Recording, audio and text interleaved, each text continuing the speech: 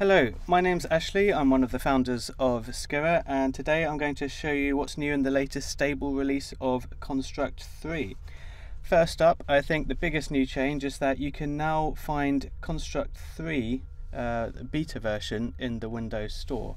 So if you open the store and search for Construct 3, you can now find the beta version of Construct 3 in the store. So this lets you install it to Windows and it will run like any other app. You can see it here, no address bar, none of the browser UI, and it's very similar to the NWJS based desktop build if you've used that before.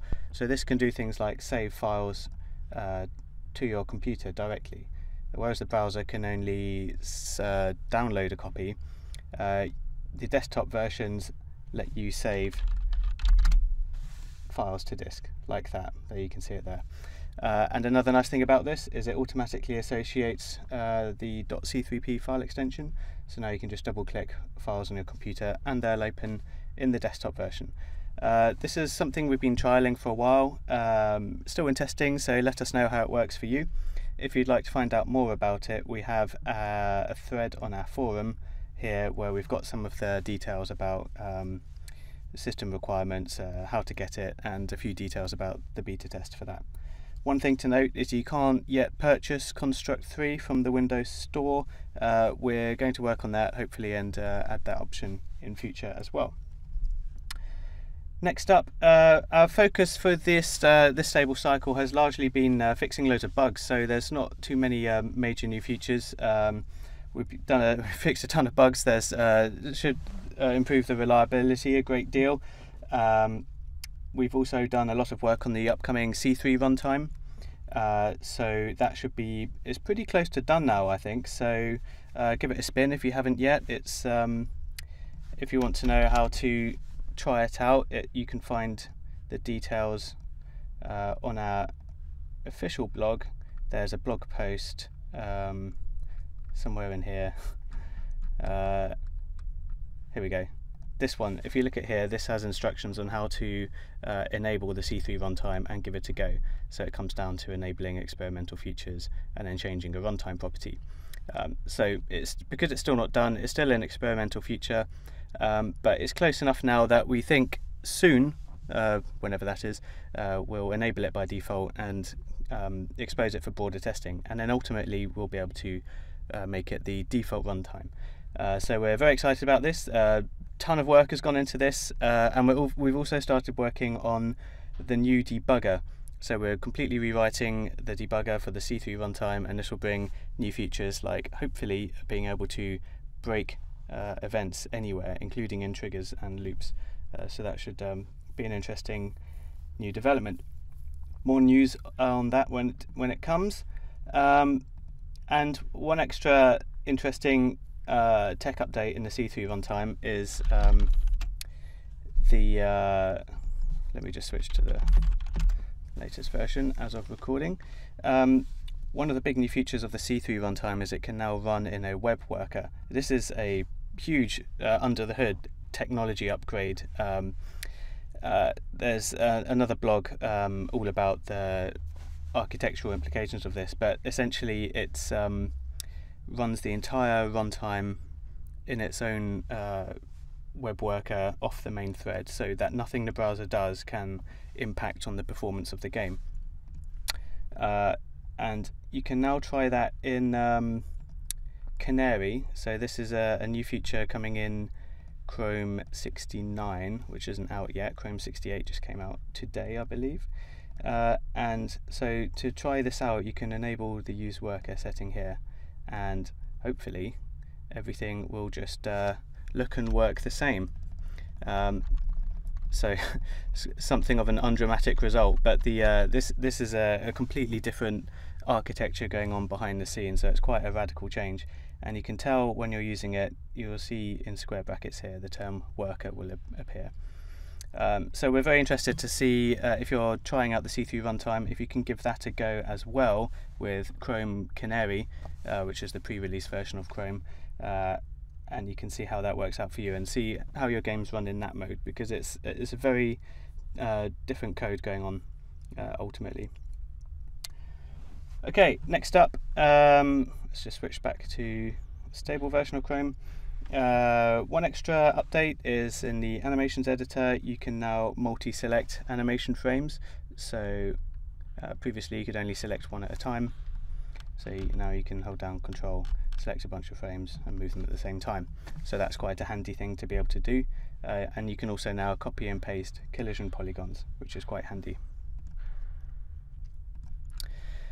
Next up, we're very pleased to be able to launch the Portuguese for Brazil translation of Construct. So this is now enabled by default, and you can choose it as your language, or if the browser indicates that that's your default language, it should start using it automatically.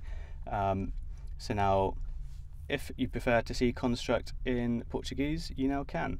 So we're very pleased about this. We have lots of users in Brazil. Hello if you're from Brazil, and all over the world there are lots of people who speak Portuguese. So we hope this makes it easier for you to use Construct.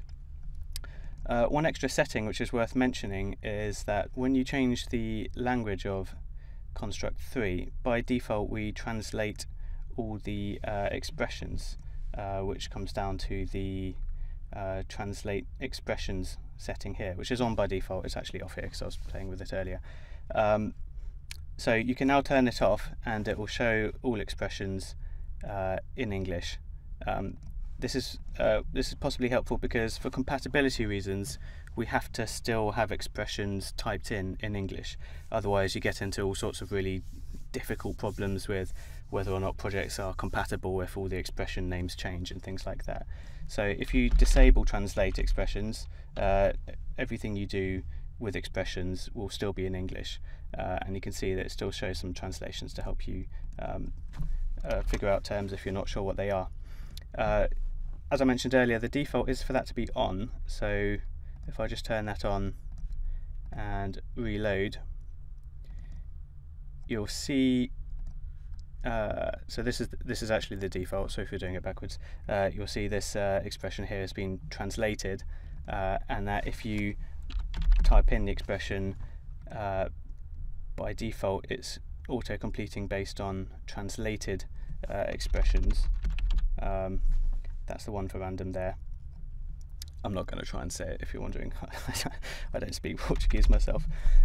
So especially if you're bilingual or you already know some English, it's probably more convenient for you to turn off translate expressions, so you can just work with expressions all in English and there's no difference between how they're displayed and how they're written. But we enable that by default just because as you scroll through the event sheet you can see everything is translated, so we think that makes it easier to understand if you're not an English speaker. Our goal here is to make it as accessible as possible to people who don't speak any English at all. So we think that's the best approach for that kind of audience. But the setting's there so you can change it if you prefer. Okay, one last thing is in Firefox we've now enabled UI animations, which is nice to have. So previously there was a bug in Firefox which prevented us from using this, and you can see these dialogues are you can see the animation as they fade in and out. If you'd been using Firefox previously, these animations wouldn't have run.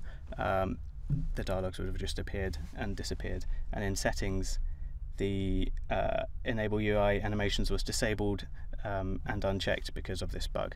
But this is only fixed in Firefox 63, so I'm currently using Nightly, which is the pre-release version of Firefox, to test that.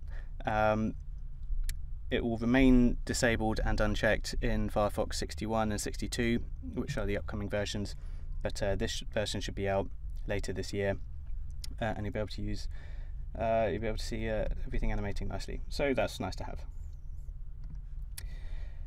That's all for now. As ever, check the full release notes on construct.net. There's been absolutely tons of changes. I haven't mentioned nearly anywhere near all of them here. Tons of bug fixes. Hopefully everything will be working a little bit more smoothly. And check out the Construct 3 Windows Store app if you're on Windows. Give it a spin, let us know how it works for you. Great, thanks.